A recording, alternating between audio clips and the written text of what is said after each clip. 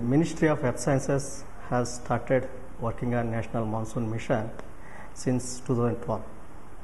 So the major objective of this mission is to develop an Indian dynamical prediction system wherein we solve all the equations of Navier-Stokes of equations of motions and other equations which are relevant to atmospheric motions and oceans.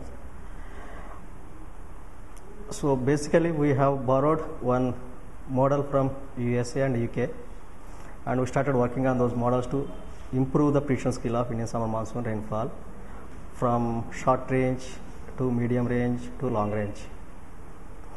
So before we started National Monsoon Mission, the prediction skill of seasonal mean monsoon rainfall is only 0.4.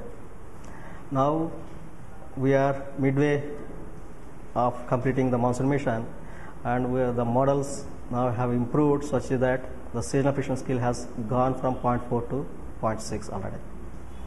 Not only that, under this monsoon mission we are running a very high resolution dynamical prediction system which is about 38 kilometer resolution, whereas the other global centers are running the same systems at 100 kilometer resolution.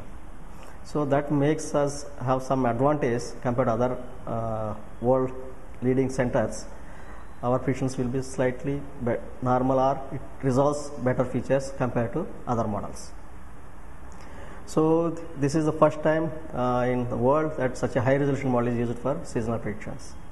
So coming to this year's prediction, the same high resolution model is used for making prediction for 2015 monsoon, and in the February month itself we have got signals that the monsoon will be below normal, and also the model is able to capture the monthly variations also so far reasonably well.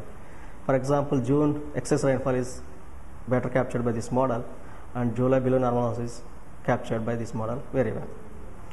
So our next goal under monsoon mission is to create our own Indian model by within maybe next 6 to 9 months, to create our own Indian model based on the models we have borrowed from other nations and release it to IMD for making it operational.